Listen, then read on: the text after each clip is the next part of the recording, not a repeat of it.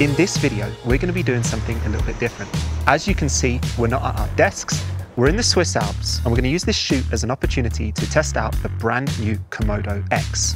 This is not your normal shoot. We're going to be away from roads and power, walking in the mountains. So everything that we're shooting with, we need to carry on our backs. What kit have we brought? Was bringing the Komodo X a smart choice? And does the footage look any good? If you're interested in the answers, keep on watching.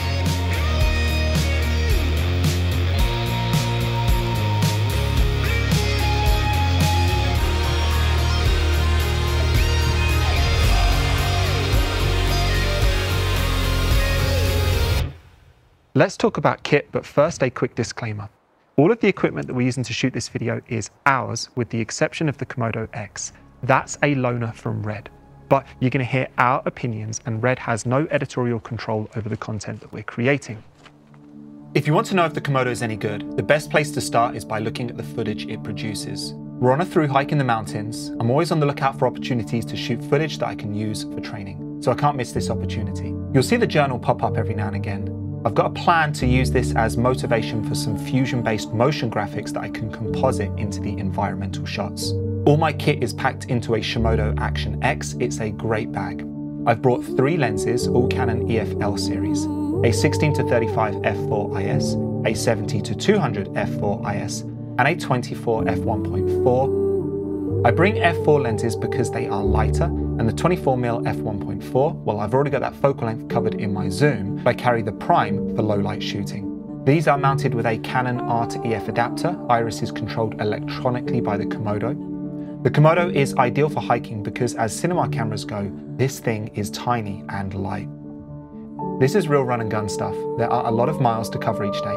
You gotta keep moving, but you don't want to miss opportunities. A 6K sensor and high frame rates are handy for that. 6K means you can reframe without resolution loss in UHD, and high frame rates makes it easier to capture a meaningful amount of footage from even the most fleeting of moments. Footage is a mixture of medium quality and high quality, either 24, 48 or 72 frames per second. I usually work in multiples of my base rate as it makes it easier to speed footage back up to real time in post. I only got the camera a few days before we left, so no time to prep, but the camera is super intuitive. I'm so happy with the footage the Komodo has captured. It's a gorgeous image. But image quality isn't the only factor when choosing a camera. So why would I want to shoot with a Komodo X? And why might you want to shoot with one? Choosing a camera is a topic that we'll cover in depth in a future video. For now, here's the cliff notes. I look for the 3 Fs. That's form, function, and fun. Let me explain what I mean. The form factor of the camera is important. I really like modular cameras that can be built up or stripped down as needed. It needs to be easy to build too. I don't want to have to faff with cumbersome cages and rod systems, and ideally it should be toolless. Also, it needs to look professional on a shoot. So as a box camera with native V-mount and plenty of hard mounting points, the Komodo ticks that box. A flexible lens mount is a must. Short flange distances can be easily adapted to mounts with longer flange distances. The Komodo has a Canon R mount. That means for the smallest possible package, I can use R lenses, or for more serious productions, or perhaps to support legacy lenses, I can adapt it to formats like PL or EF. That's another win. What about function? The camera's no good if it doesn't produce a beautiful image, use robust codecs, and give flexible shooting options. While the Komodo 6K already produced a great image, the X promises to improve on that, especially in low light. We'll have to see how it looks, but it seems promising. The KX can record ProRes internally, but you're not getting the most out of this camera unless you use RED code. It's got an incredibly high bit depth, and because it's a raw codec, decisions like white balance and ISO are not baked into the image. You can alter them in post. Now, just to be clear, non-raw codecs also offer the same flexibility in post, so RED code's not the only great codec out there. Finally, fun. I want to enjoy the cameras I use. The less frustration the camera causes me with its accessories, rigging, menus, and general usage, the more energy I have for creativity. What are the menus like? Is connectivity any good? Does it make me happy when I pick it up, or do I roll my eyes? We'll see. Now, this video isn't going to be super technical. I know the Komodo X is a good camera. I'm more interested in seeing what it's like to work with, whether I enjoy it. There are plenty of other videos out there that you can watch to learn more. Hopefully this video will complement those. The Komodo X contains an IMU that records camera movement. That data can be used for things in post, like stabilization. This is my first time using a camera that records gyro data, and my first time using the software, GyroFlow. Now, GyroFlow isn't RED-specific software, it just supports the gyro data recorded by the Komodo. The basic workflow goes something like this. Record your shaky footage, create a profile for your lens and camera, and this only needs to be done once for each lens that you use, and then stabilize your footage with software. This is not the same as the stabilizer that's built into Resolve or Premiere, which basically guesses the camera's motion. It's way better as it uses the movement recorded by the camera's internal IMU. Why is this significant? Because if the gyro stabilization is good, I don't need to carry a gimbal. Now, I will admit, mistakes were made, but from what I've seen, this is really promising. My biggest issue was not setting a fast enough shutter speed. GyroFlow can remove the camera motion, but it cannot remove motion blur from camera shake. A wider lens would have been helpful too, as it helps you keep your action in the frame. But then the image would have to be cropped further. So even though you're shooting with a 6K camera, your stabilized extract might only be 2K. Now, it excels with shots that have relatively consistent motion, for example, when walking at speed. However, erratic movement is still difficult to completely move. I'm really looking forward to playing more with this technology and applying some of the lessons that I've already learned. Can you ditch your gimbal?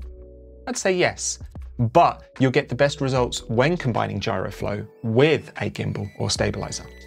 We'll cover this process in more detail in a future video.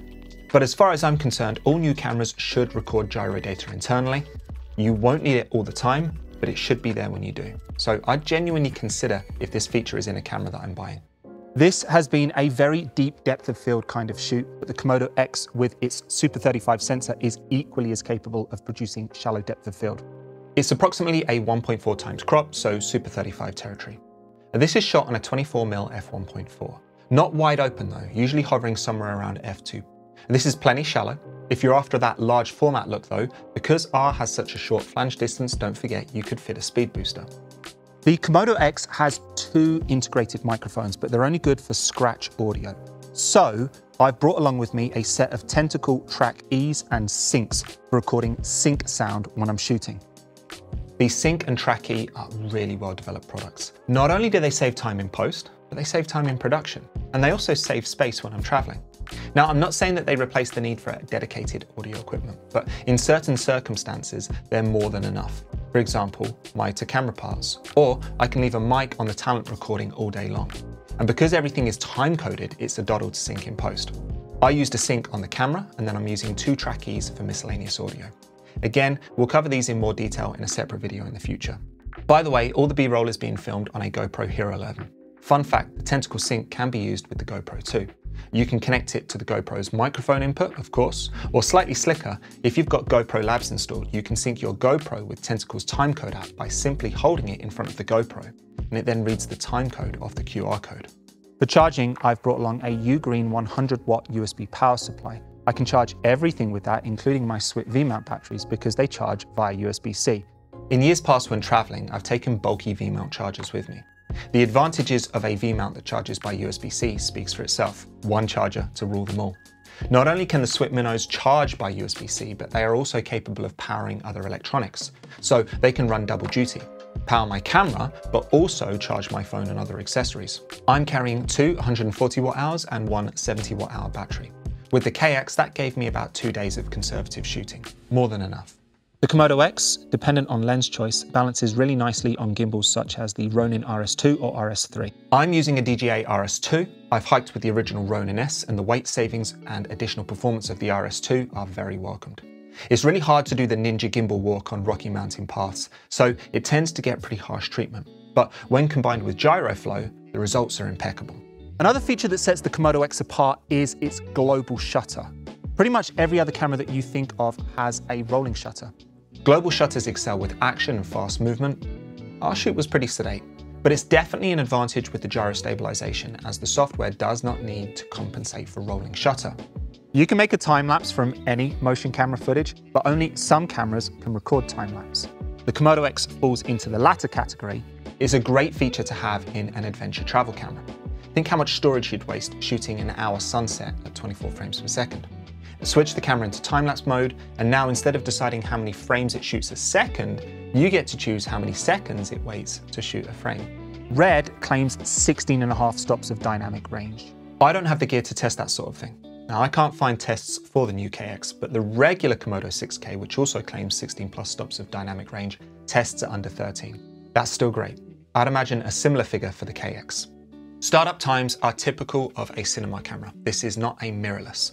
I found that the toggle power switch really helps though, because it gives a physical indication of the power state, and it's easy to operate without looking, making it easier to pre-start the camera when you know something interesting is coming up. The menus are a joy. The UI design is a little circa 2010, but well laid out and easy to navigate.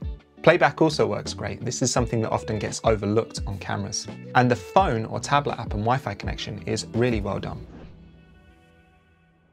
The image this camera produces is excellent. I shot the entire time at 6K. There's little point shooting in a lower resolution unless you want higher frame rates, as it windows the sensor. I find the image to be slightly softer than other 6K cameras I've used, but that doesn't mean it's worse. RED tends to favor softer OLPFs, which has the advantage of rendering skin tones more organically and softening highlight roll-off.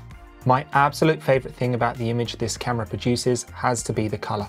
Every color is clear, nothing is muddy, skin tones are accurate. The camera is not imparting its own look to the image. Instead, it's delivering a clean image for me to fine-tune in post. Its flexibility is thanks in part to its robust codec, RED code. It's really nice to be able to do things like build qualifiers without worrying about breaking the image. I've been using Pixel Tool's Hue-Shift DCTL to help me grade this footage. I've been particularly enjoying using it to sweeten the blue skies. Hue-Shift uses a concept called subtractive saturation that mimics the way that film saturates. It produces more pleasing results than simply darkening and saturating the sky. If you're interested in learning more about this tool, we'll be making a video on that soon, but in the meantime, there is a link in the description.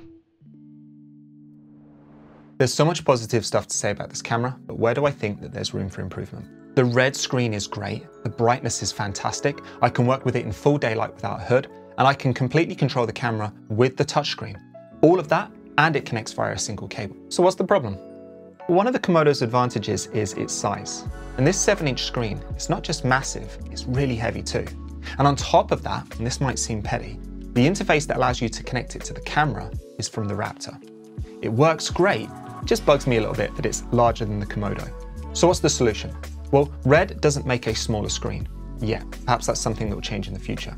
But in the meantime, RED have collaborated with Small HD to give their monitors the ability to control RED cameras. So you could purchase, for example, an Indy 5 and use it to control the camera exactly the same way the official 7-inch does. Now you'll need a cage and some sort of monitor mount, not a big issue, and you'll also need 3 cables: power, video, and control. Again, not the worst thing in the world, but it would be great to have a lightweight 5-inch monitor that connects via a single cable. I think there's better rigging out there than the official RED accessories. I didn't like the outrigger handle for similar reasons. It's really heavy, which probably makes more sense when you're using on a heavier camera like the Raptor or Raptor XL. The top screen was quite possibly my favorite thing about the camera. The ability to strip it down to just lens, camera, and battery is amazing. I loved shooting with it like a waist level camera. Now the size of the screen wasn't an issue, the only problem was that it wasn't bright enough to use in broad daylight. So it would be amazing if the next iteration of this camera had a high bright panel. Also, I'd love to see RED or someone else design a prism or loop for it. And the only problem with that would be that you'd lose the ability to use it as a touchscreen. The camera has autofocus. It works. To be fair though, it might have worked better with native R-mount lenses. Again, I'm using ancient EF lenses. It's not something I'd use while rolling. It's a bit hunty. It's great to use before you've started rolling though, especially if you're using the inbuilt screen. You just tap on the image and it will focus where you've clicked. It also works well via the phone app, so if you're a self shooter or monitoring the camera from a distance, happy days. A notable omission from the Komodo is internal ND.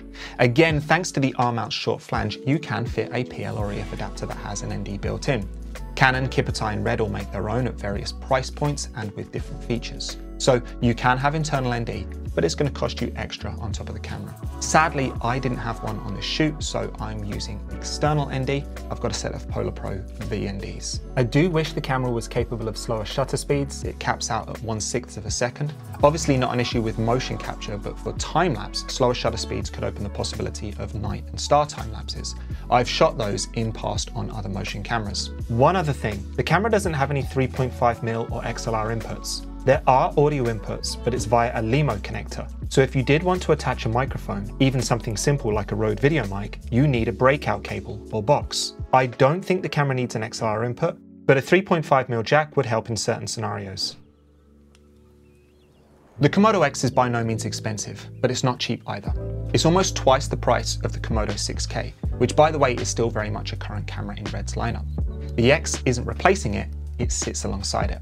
The 6K was designed as a B camera, but was adopted by its users as an A camera. The Komodo X addresses all of the issues that made it difficult to use as an A camera, plus adds a bump in image quality, low light performance, frame rates, and connectivity. You should buy the camera that suits your budget and requirements. Just don't forget that you'll also want to buy an appropriate monitor, rigging, and if you're not planning on using Canon R lenses, a mount adapter with or without ND. So depending on what equipment you already have, the real price of the camera is of course higher than list. But you're getting a beautifully crafted camera for your money, the ability to use RED code, and a name that people recognize when hiring you and when you step on set. There are lots of great cameras out there. The Komodo X is one of them. I've had an absolute blast using it. If you've enjoyed the video, please give it a like. If you'd like to see more content like this in the future, make sure you're subscribed. And if you have any questions, leave them down in the comments. Thanks for watching.